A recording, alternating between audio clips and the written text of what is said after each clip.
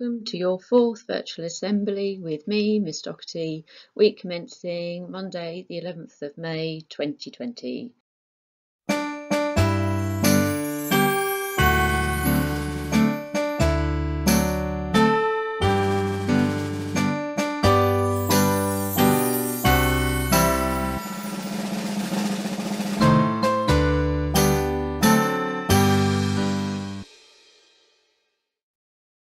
Morning everyone, welcome to your fourth virtual assembly.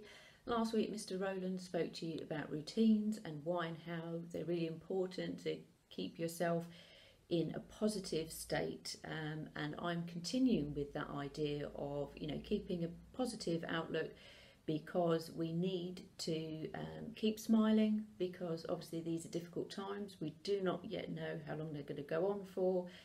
But just to remind you that we're all at school here for you, so if you email us we will get back to you as soon as we can. So it's about smiling, keeping smiling, looking at the glass that is half full rather than half empty.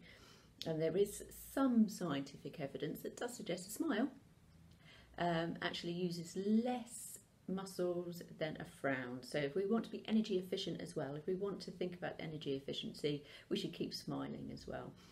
My assembly today focuses on looking at positive things, looking at things that might make us smile. So hopefully I found a few things that will make one or two of you smile. Hopefully there's something in there for everyone, a little bit of research behind why we smile, the importance of smiling. There's some jokes, my kind of jokes. There are some clips, again, my kind of clips, and some pictures. And those of you that know me particularly well will notice that there is one image that makes me smile in particular.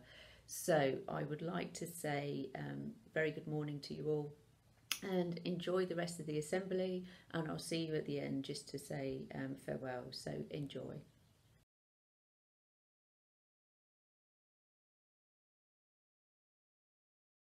So why do we need a sense of humour? Why do we need to smile? So at this moment in the assembly hall, I'd normally stop and ask you that question and take some answers. So I know you're thinking, because it's nice to smile at people. It's nice to have a sense of humour, and it helps brighten our day. So here's something I find quite amusing. I bought something from you last week, and I'm very disappointed. Oh, yeah? What's the problem? Yeah, well, my BlackBerry is not working.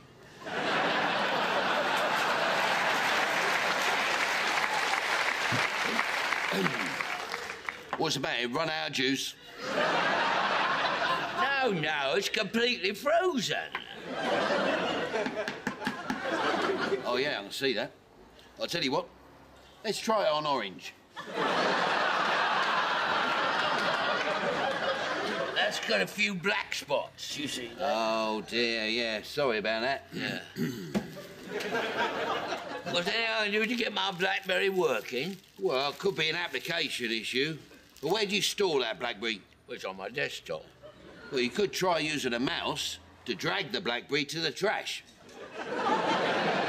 Then after you've done that, you might want to launch the BlackBerry from the desktop. Well, I've already tried that a few times. I mean, all it did was mess up Windows. Well, it might be worth waiting a couple of weeks. They got the latest BlackBerries coming in then. Well, could you give me a date? Certainly. Let me put that date in my diary. Anything else I can help you with? Yes, I've also got a problem, to be honest, with my Apple. Oh, dear, that is an old Apple, isn't it? Yeah. When did you buy that? Last week. Last week? Oh, they brought out 2 new Apples since then. What's the problem with it? Well, I tried to put my dongle in it, and it won't fit. Oh, yeah.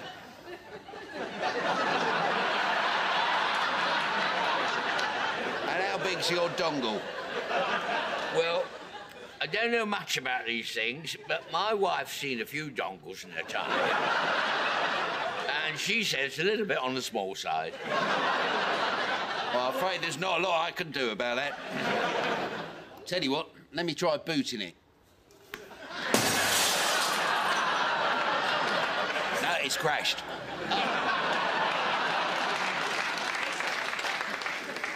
Anything else I can help you with? Well, funnily enough, yes, my grandson's birthday soon, you see.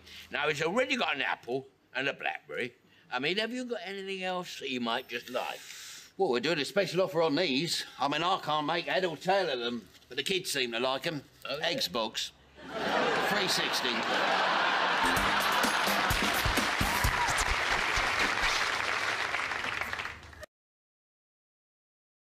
It was my kind of humour. Okay, so you might find jokes more amusing. So, did you hear about the guy who invented the knock-knock joke? He won the Nobel Prize. Another one. I sold my vacuum cleaner the other day. Why, I hear you ask? Well, all it was doing was gathering dust. Again, I did say they were my kind of joke. Okay, so why do we need a sense of humour? Here's the science, guys. So, wealth of evidence has found that funny people tend to be smarter, healthier, and less stressed. Funny people may appear more attractive. Also, funny bosses might lead better teams. Funny teachers create stronger students, and it helps to relieve. Studies have found that experiencing positive emotional states such as joy and happiness increases production of dopamine in the brain. Dopamine makes us feel good, and it also opens up the learning centres and helps us to enable and sustain more neural connections. And as a result of this, we become a lot more flexible in our thinking and better at solving problems, and it boosts our working memories. So research in use of humour in education supports the notion that humour is an effective aid to learning. So several studies have shown that lessons that are delivered with a sense of humour are more enjoyable for you students and enhance your understanding and recall of your topics. So here are some images that I think are quite amusing. We all like a funny animal or two. So can you spot which one might be my favourite? I'll leave you to think about that one. This is a poem I found by Catherine Pulsifer, and I thought it was just quite nice to sort of look at poetry as well. So, laughter is a gift, but it doesn't mean you're fit, but it will soften any tension. It could be considered stress prevention. Find a reason to laugh. Just look at a funny giraffe. Watch a funny show, a transformation you will go. Read a silly book and laugh so others will look. Or watch some children play. They always find a yay. The most wasted of all days is one where laughter is delayed. It's when life gets you down, please don't frown. So take this wonderful gift and don't ever be miffed. Laughter makes a living for us to be giving. And here's Hi everyone, who just thought I'd give you a bit of an update on what I've been up to whilst we've not been at school. Hopefully give you a few ideas to help keep yourself busy as well.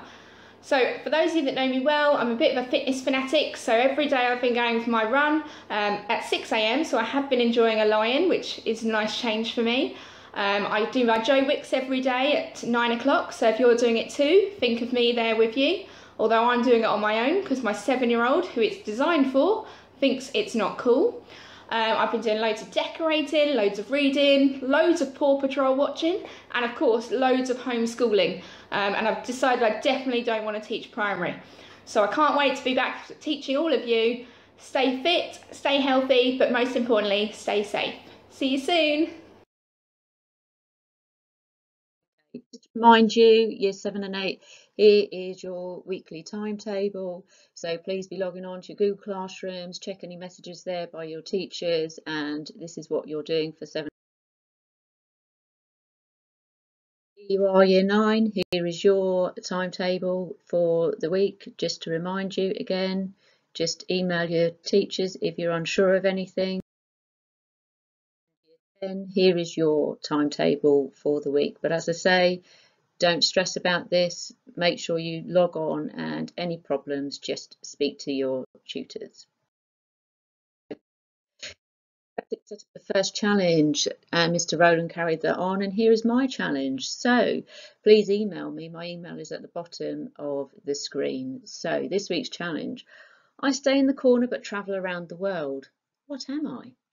This 5-letter word becomes shorter when you add 2 letters. What is it? When you need me, you throw me away. When you're done with me, you bring me back. What am I? Many have heard me, but no one has seen me, and I will not speak until spoken to. what am I? So if you think you know the answer to any of those, please email me at school and I'll be happy to receive your answers and reply back. Okay.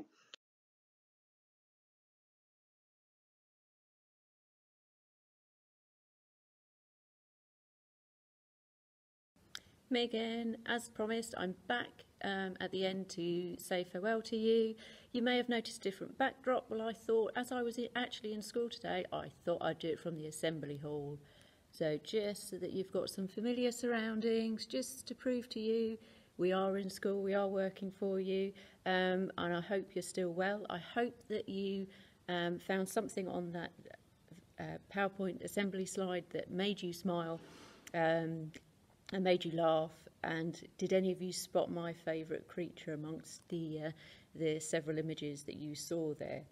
So it's really important to stay mentally well as physically well. So if it's a nice week this week, please go out, stretch your legs, remembering to keep distant from other people. Remember, just stay with your family.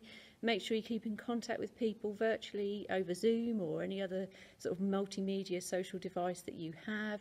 And also remember to be checking your emails regularly, because we really want to hear from you. Your tutors are emailing you every week. They want to hear from you. It's really lovely as staff when we get your work in and we can communicate with you. I think I'm marking more work now than I marked before. So it's really lovely to sort of have that conversation with you and to see some brilliant work that you're doing. So please keep up all the excellent work that you're already doing. And just keep checking your emails, check your Google Classroom. If you're not sure of something, just let your teachers know via the messaging service in the Google Classroom and they will get back to you. But don't stress about it, because obviously we know that without your teacher literally in front of you, it can be quite difficult sometimes to understand what they mean. But if you message them via the Classroom messaging service, they will get back to you. So have a lovely week. Enjoy the sunshine if it's sunny out there, and just take care. So see you all soon, and hopefully I'll be back in an assembly properly, seeing all your beautiful faces rather than at the moment speaking to an empty hall, which is quite all right, but I prefer to see your beautiful faces. So farewell and speak to you all soon.